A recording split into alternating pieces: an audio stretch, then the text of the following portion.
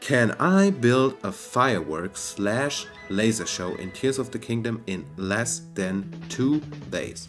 I really wanted to do something cool to end of the year, and as thanks to all you guys who've watched, subscribed or interacted with me in any kind of way. So I've had this idea like 10 days ago, and you know what happened? Procrastination happened. Zero, none, nada, niente. So instead of taking my time, now I only have time to record the footage, edit the footage, make a voiceover for it, probably make the fireworks looking a bit better via set editing in 2 days and not get stunlocked by all of it to not completely miss the current underlying worldwide theme of, you know, entering a new year, but I digress. So I'm not really going to talk much about any of the glitches here, but you can check out the description. I will link resources to any of the shown glitches there. We're playing on 1.0.0. Other versions where all of these glitches work on are 1.1.0 up to 1.1.2. And please forgive me if this video seems rushed. Well, that's because it is. So let's get started. We start off on day 1 with making our incredibly well-designed and thought-out plan. Yeah, I know, it's a beauty, isn't it?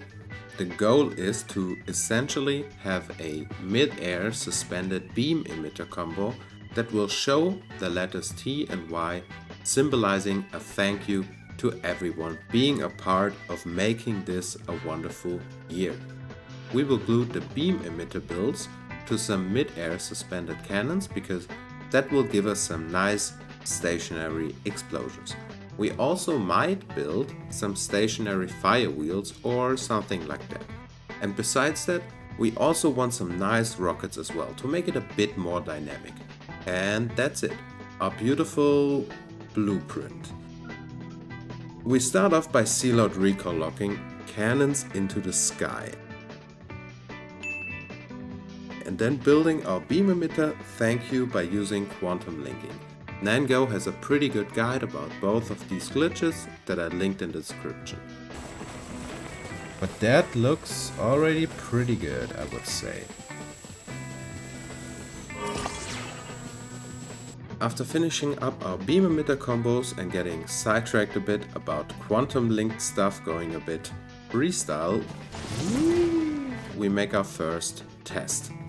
And after having a small mental detour, why do I keep getting sidetracked, about explaining stake nudging. Oh yeah, nudging is basically you have like you put pressure on the wheel in some way or other, and then as soon as you rebuild it model, then the pressure will be.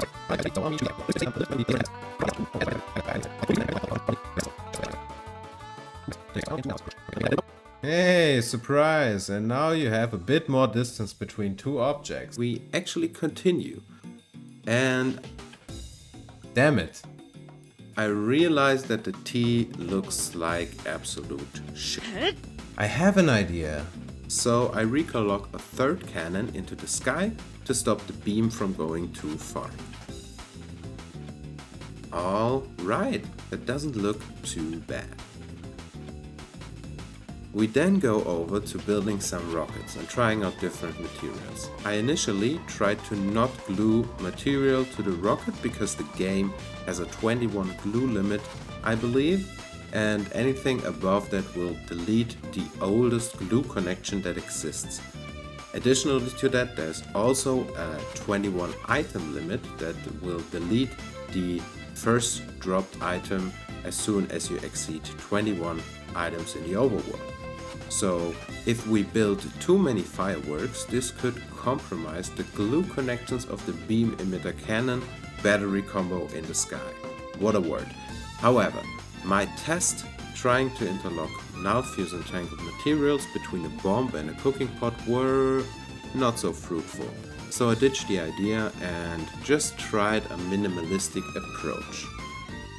After some interesting tests using various materials, me getting whoops sidetracked once again and cosplaying as a jet engine, I decide for a 5 Dazzle Fruit plus Sonai rocket and bomb combo for now. We shoot some more rockets and then we check our plan.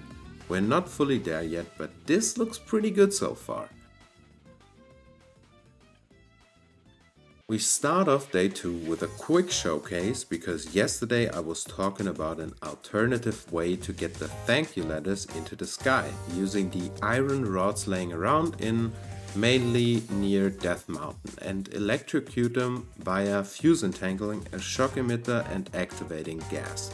I went and got some iron rods and tried to do that, which it doesn't look good. It really, I'm not a fan.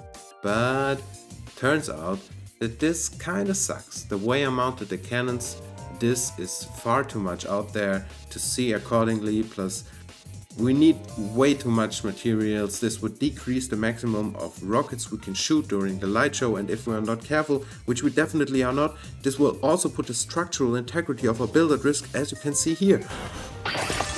After that, we continue experimenting with rockets. I had the idea to take a cage and attach it to the rocket bomb combo, then fill that up with now fuse entangled explodable objects. This would have the added benefit of not counting toward the 21 object world limit as well as the glue limit. Only issue is, it looks like shit. I mean, look at it, it's just not pretty. So we get back to our original rocket design, and eventually, thanks to Lightus's idea, he sent me via Discord, we came up with a pretty good balance of pretty and lean design, coming in at 1 rocket, 1 sonar bomb, 1 Hylian pine cone, 1 desert fruit, 1 bomb flower, 1 muddle bud and 1 puff shroom, and it looks like this.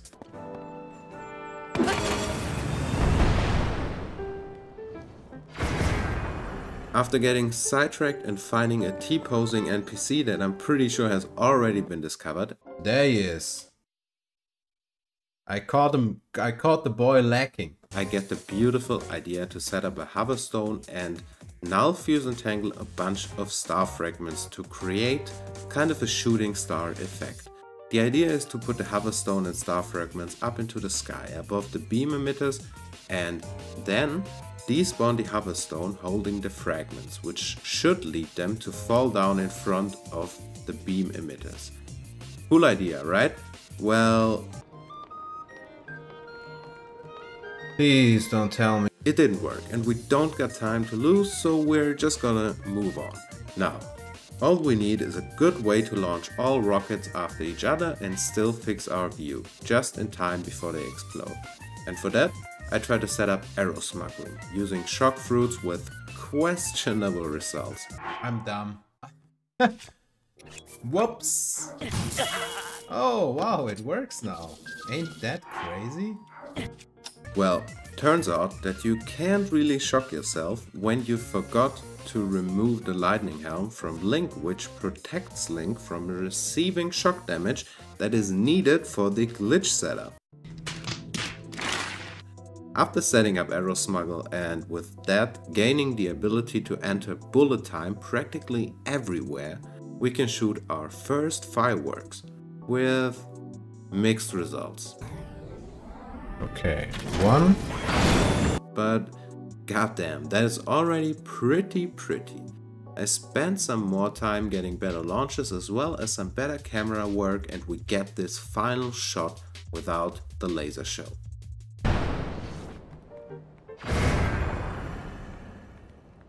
Perfect. Next up, we want to film our mid phase, which is the laser show in some combination with fireworks. So we set up our laser show and batteries once again and glue everything to our tightly held cannons in the sky. We get back into position, and after the first launch I realized that the laser show is not as visible as I had hoped it to be, and I don't really get why. However, mashing ZL fixes that for some reason.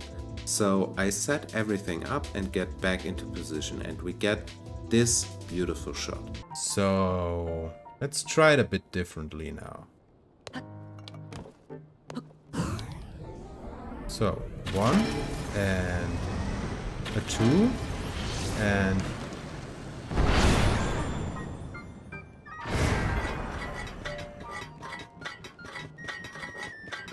a few more tries, including setting up the laser show again, and then I realized that my firework laser show combo still feels a bit bland. So I remember my great design plan and start envisioning some flames turning in the sky. Now the biggest question that I have is, can we make it turn? And get to building a hover stone, a wheel, 2 flame emitters, a frost emitter and a fan later, and I'm pretty happy with the outcome. Wow, that's pretty. After escorting the 2 flame wheels into the sky and having my personal gripes with the recoil ability. Okay, somebody gotta explain this to me. Why does my recoil not work? Probably because there are currently 3 cannons suspended mid-air by set recoil ability, so I probably can't complain about it. I get some good footage. As a celebratory last firework, we attach a star fragment, launch it, and I call it a day. Because now comes the fun part. Over the course of the last 2 days, I gathered all kinds of footage for my final firework / laser show combo. Now I need to skim the footage I recorded for the good fireworks, line them all up so it looks like a consecutive clip, and let some editorial magic work its way to not make this look like absolute shit. And it looks like this. The year 2023 truly has been a fantastic year, thanks to family and friends, but of course also because I started this wonderful journey of making content. I honestly started this channel just because I love explaining things, and I genuinely enjoy breaking Tears of the Kingdom so far and having a blast while doing so.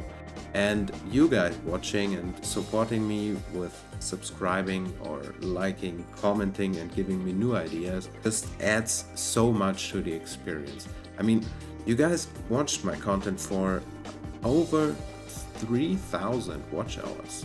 That is incredible to me. In 2024 I have a lot of different types of content planned besides guides and tutorials, and we'll just see where this takes us. Let me know if you enjoyed this type of content and if you want to see more of stuff like this. Feel free to subscribe and hit the bell, it helps me out a ton. And if you're interested in live content, I generally try to stream from Monday till Friday from 6 PM to 10 PM Central European Time, which translates to 9 AM to 1 PM Pacific Standard Time, on Twitch as well as YouTube, and I'd be happy to see you there. Oh, and it's safe to say that I will have to get back to this firework and beam emitter challenge. I already have a lot of ideas to improve my fireworks. Thanks for watching. See ya.